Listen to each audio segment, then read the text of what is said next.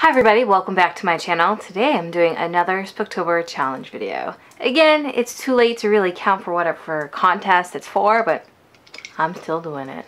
This week's challenge video is to tell a spooky story. It could be something fictional or something that happened to you. I don't really know any fictional stories other than what's currently in books, and also nothing truly spooky has ever happened to me. So I figured for this video, I'd show you 5 spooky places in Boston. Now, in this area, Salem usually gets all the glory for Halloween. But I figured I'd show you some places that's not necessarily well known. Now, the first place on this list is the Coconut Grove. It's actually a club that burned down back in the 40s. In fact, the fire actually occurred November 28th, 1942. If you see me looking down a lot, I wrote my notes on my phone. Now, on this night, there was 1,000 people in this nightclub when the building was only sanctioned for 500.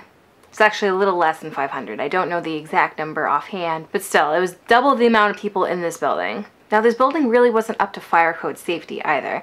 The majority of the windows was nailed shut because during the Prohibition era, this building was a speakeasy. And so the owners did whatever they could to make what they were doing very on the hush-hush. There was actually only one door in and out too.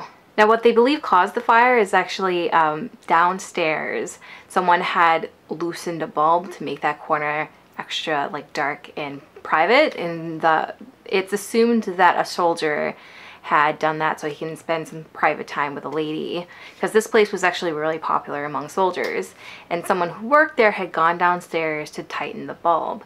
But in the act of tightening the bulb burst, and then it caught flame on something decorative, and this decorative piece blew up into this giant fire. There are differing accounts of what started a fire. Like I said, there was one account that it was the bulb bursting that caused the flame, but another person did say no, this person had lit a match while changing the light bulb. Either way, this light bulb was the pivotal moment of what caused the fire.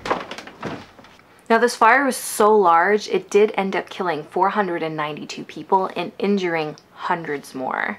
Now, this fire was so intense that as they were cleaning up the bodies, there were several patrons still in their seats with drinks in hand, because that's how fast this fire was. Now, the owner, Barney Walensky, he actually did face legal consequences for this, because there was only one way in and out, because all the windows were boarded shut, and a lot of the doors were also bolted shut to keep patrons from skipping on their bill.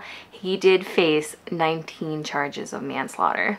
He was sentenced 12 to 15 years in prison in 1943, but he only served 4 years before being quietly pardoned by the governor, Maurice Tobin, who had been mayor of Boston at the time of the fire.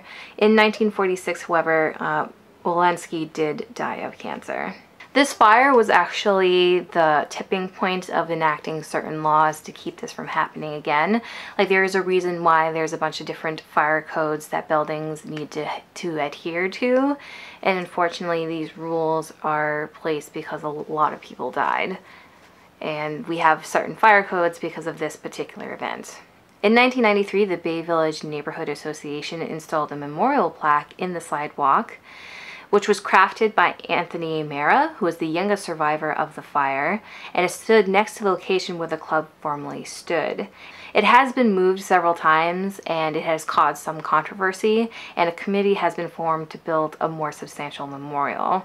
In 2013, the street running through where the former club stood was previously named Chalmette Extension and is now named Coconut Grove Lane.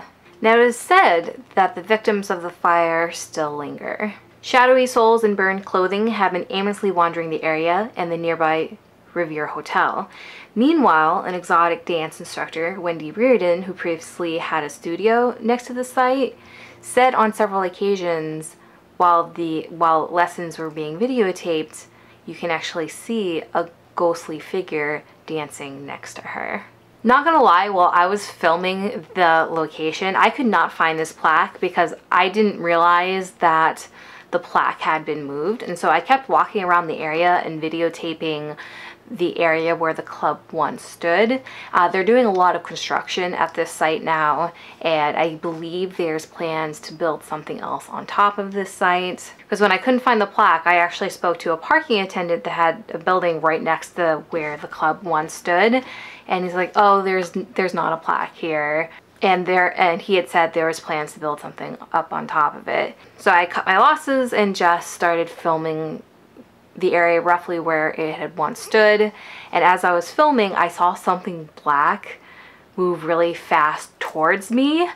And I'll admit, my anxiety was already up. I was alone in this quiet alley of Boston, and it's not necessarily a safe place to be if you're a woman by yourself. So my anxiety was already up.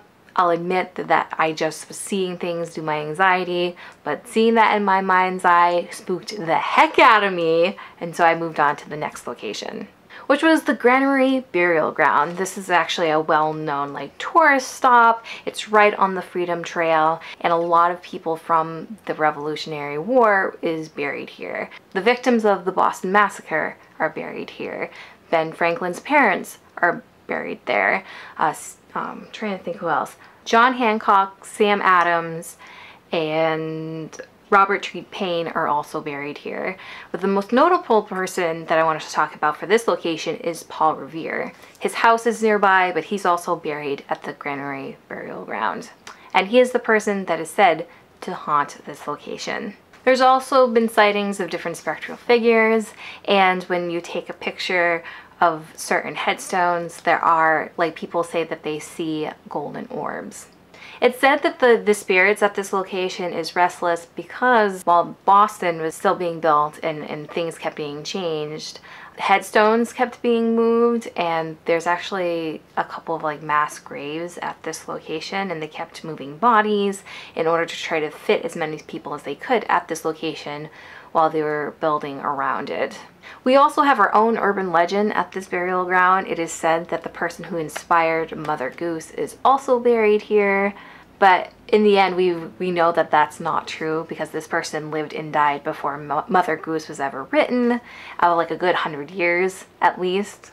I'm probably over exaggerating, but it's nice to say, hey, Mother Goose is here.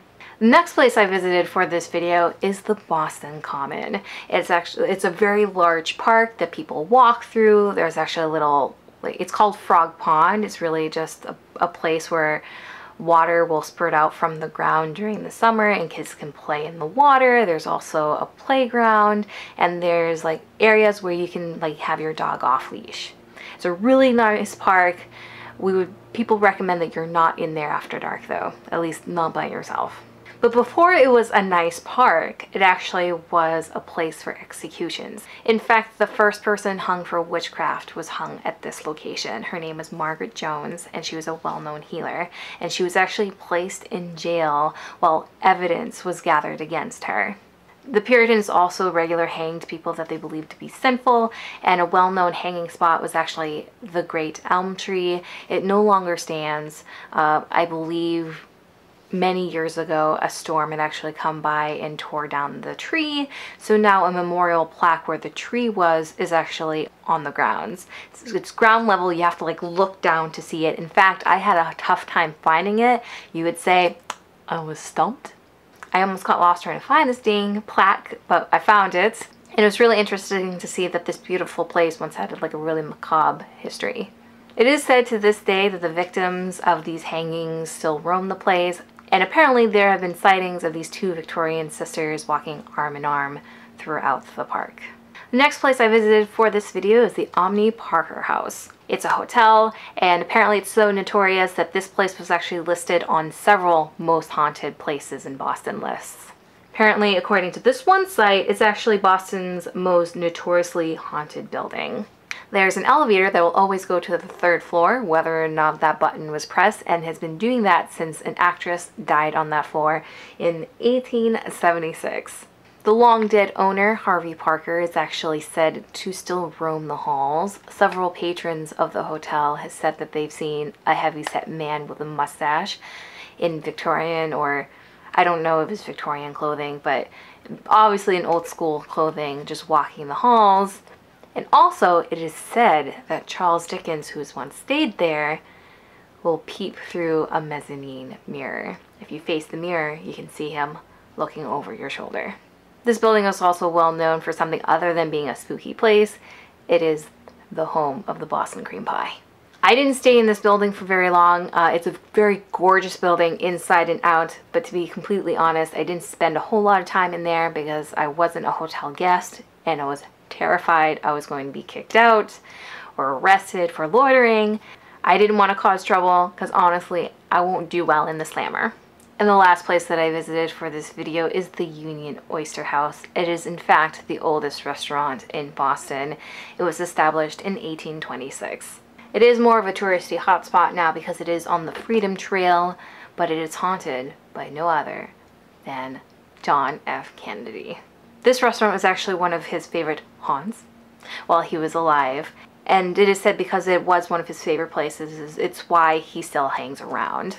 Patrons have said that they've seen his ghost in the dining room area and in the restrooms. I didn't see anything at this location and I had stopped long enough for a pint.